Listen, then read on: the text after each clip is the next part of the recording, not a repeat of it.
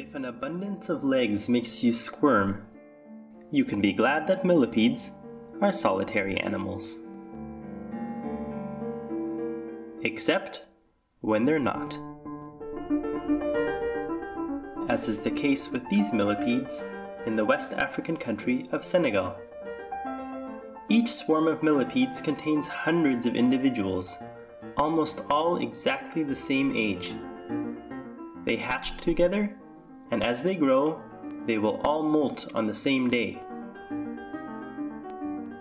Together, they roam the countryside, a seething mass of red on the bare ground. Only occasionally will a millipede get lost and join a group of a different age. But why exactly are these millipedes swarming anyway? They aren't old enough to mate, and their food, basically dirt, doesn't require hunting in a pack to take down. So why do they seem so eager to crawl all over each other? You see, these millipedes feed on soil.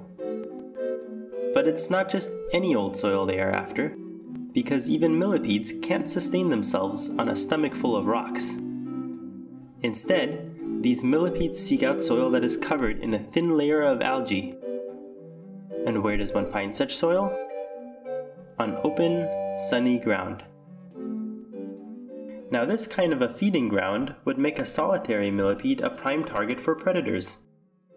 But because these swarming millipedes migrate and feed in a group, an ant on the hunt would find them to be an overwhelming challenge.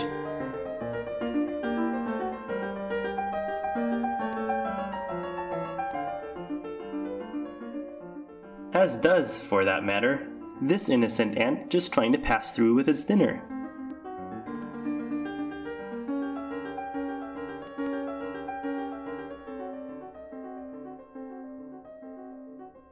But if the threat of a predator is large enough, these millipedes resort to a different strategy.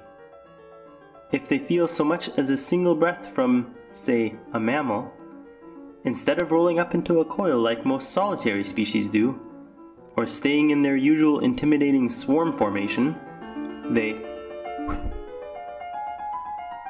break ranks and scatter.